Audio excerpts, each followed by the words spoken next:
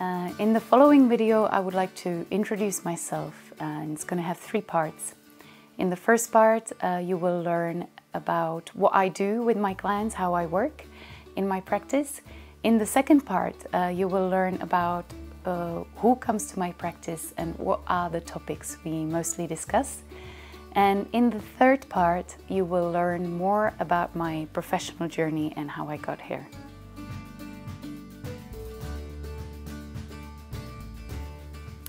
So in the first part of the video, I will talk about how I approach my therapy and the methods that I use. The sessions themselves can already be helpful because we create an environment that is full of trust. However, I do have the best experience when people apply assignments and exercises that I give them during the sessions to their everyday life. Because while in the sessions we can touch and look at the different perspectives we can approach life with, it's when we apply those different perspectives and try doing different new things and apply new patterns to our behavior, when we can actually create real long-lasting changes in our lives. And this is why I apply coaching and therapeutical exercises together with systemic approach to therapy. In couples therapy, I also apply Kim Anami teachings for the topics of intimacy, together with acceptance and commitment therapy around sexual issues. And for those who want to dig even deeper, I use imagotherapy, the principles of imagotherapy, which is based around psychoanalysis.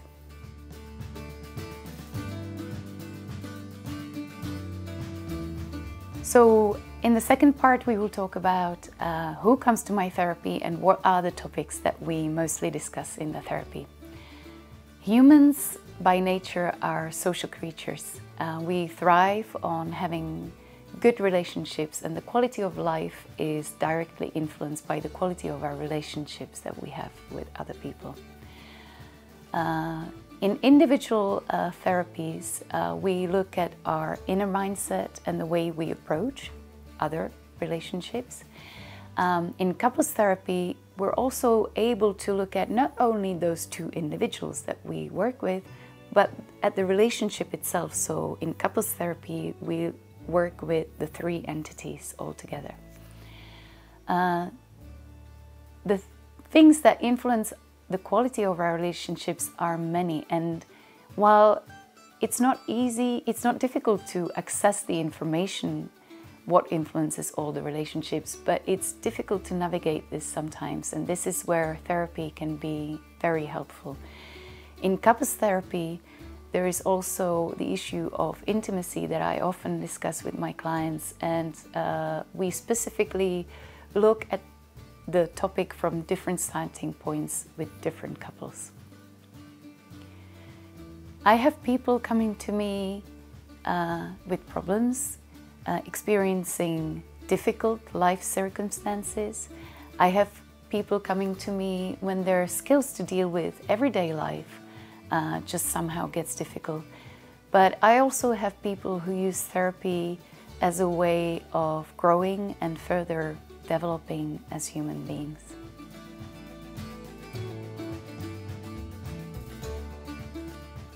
And last but not least, some words about my professional journey.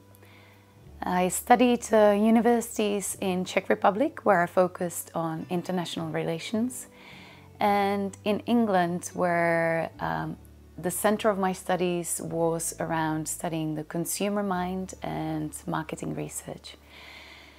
This was followed by 15 years of communication expertise, where I mostly started to study the consumer mind and the human behavior.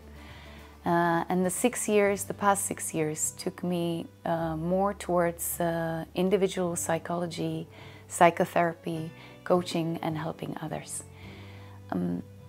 From the wide range of education, I'm able to build a practice which is set around the systemic approach, principles of positive psychology, acceptance and commitment therapy for sexual issues, Kim Anami teachings.